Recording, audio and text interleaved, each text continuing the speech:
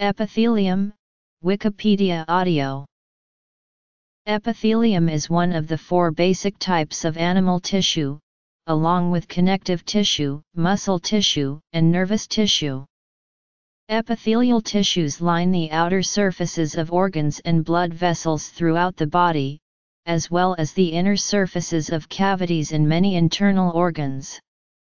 An example is the epidermis, the outermost layer of the skin.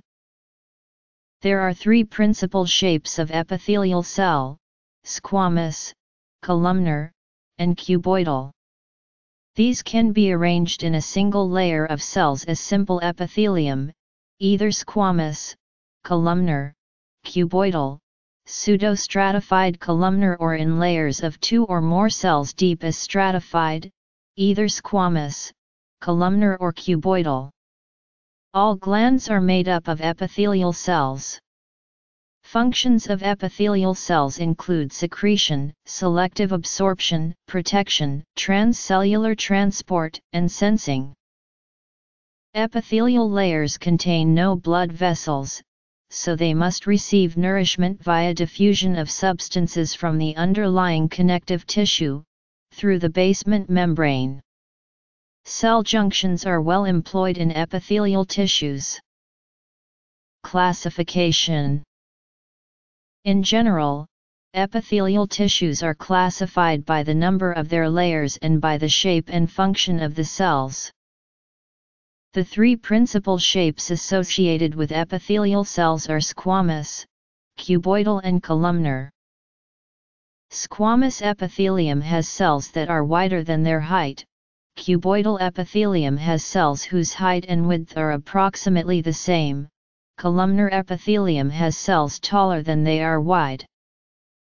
By layer, epithelium is classed as either simple epithelium, only one cell thick, or stratified epithelium as stratified squamous epithelium, stratified cuboidal epithelium, and stratified columnar epithelium that are two or more cells thick, and both types of layering can be made up of any of the cell shapes.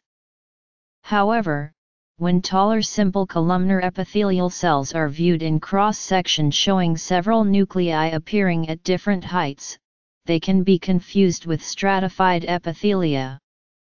This kind of epithelium is therefore described as pseudostratified columnar epithelium.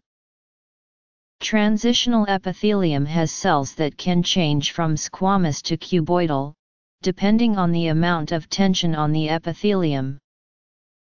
Simple epithelium is a single layer of cells with every cell in direct contact with the basement membrane that separates it from the underlying connective tissue. In general, it is found where absorption and filtration occur. The thinness of the epithelial barrier facilitates these processes. In general, simple epithelial tissues are classified by the shape of their cells.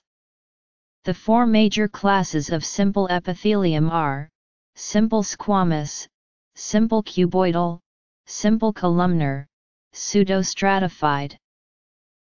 Stratified epithelium differs from simple epithelium in that it is multilayered.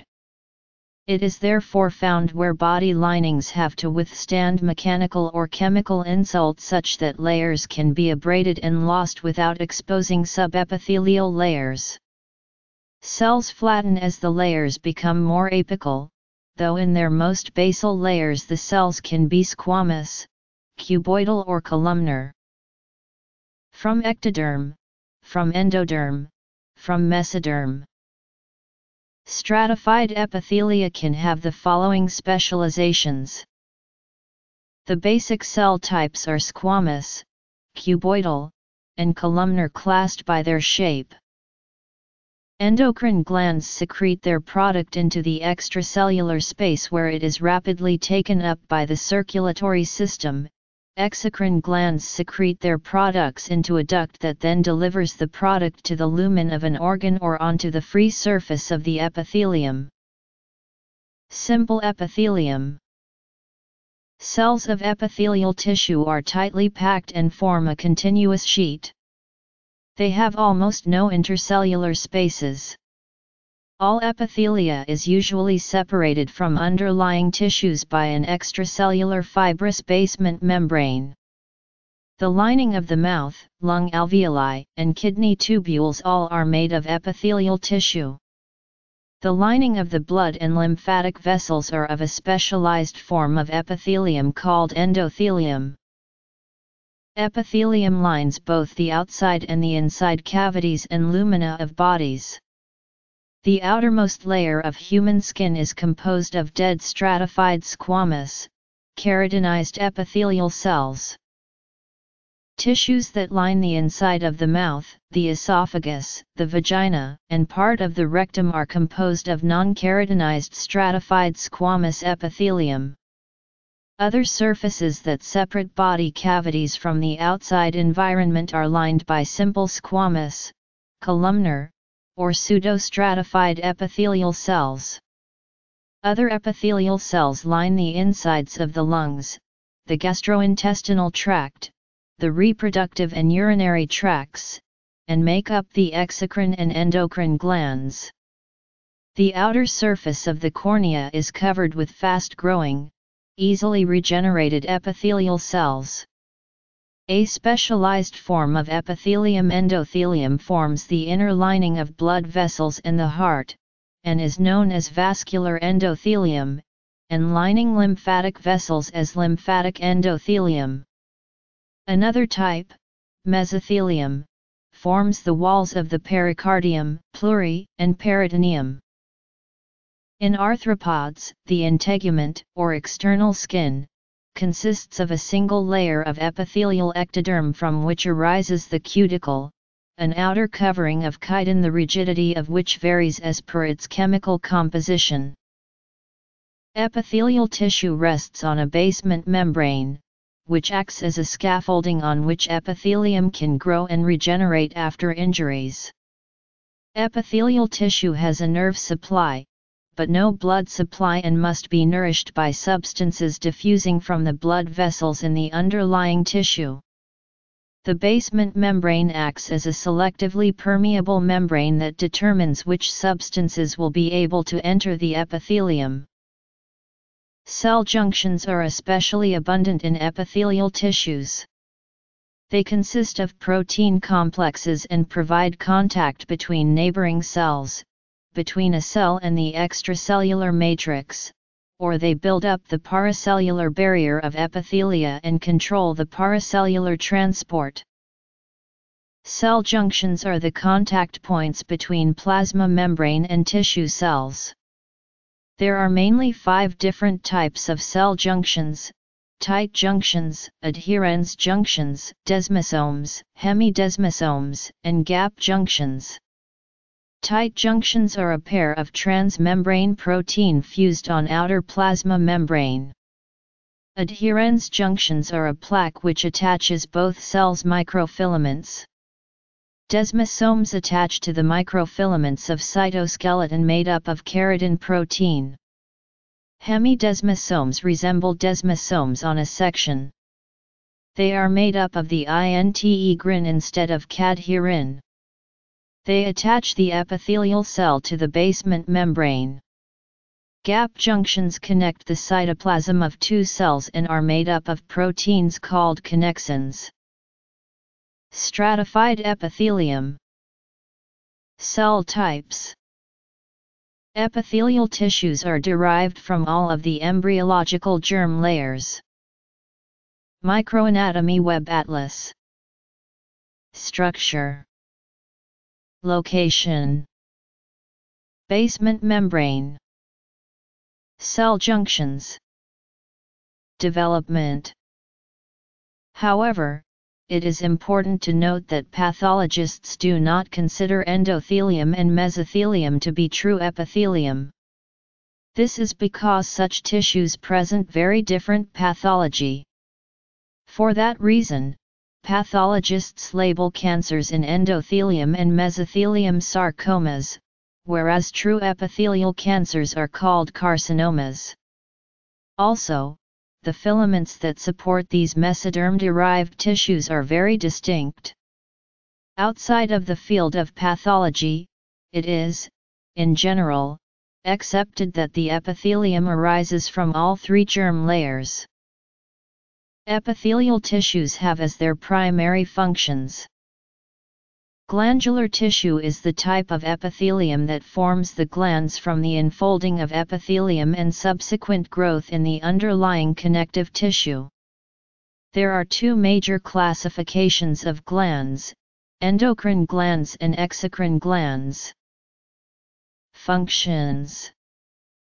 Some epithelial cells are ciliated, especially in respiratory epithelium, and they commonly exist as a sheet of polarized cells forming a tube or tubule with cilia projecting into the lumen. Primary cilia on epithelial cells provide chemosensation, thermoception, and mechanosensation of the extracellular environment by playing a sensory role mediating specific signaling cues, including soluble factors in the external cell environment, a secretory role in which a soluble protein is released to have an effect downstream of the fluid flow, and mediation of fluid flow if the cilia are motile.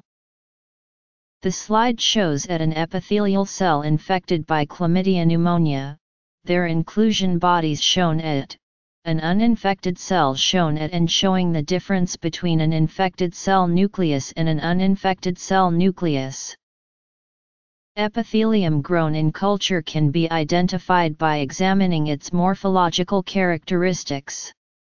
Epithelial cells tend to cluster together, and have a characteristic tight pavement-like appearance. But this is not always the case, such as when the cells are derived from a tumor. In these cases, it is often necessary to use certain biochemical markers to make a positive identification.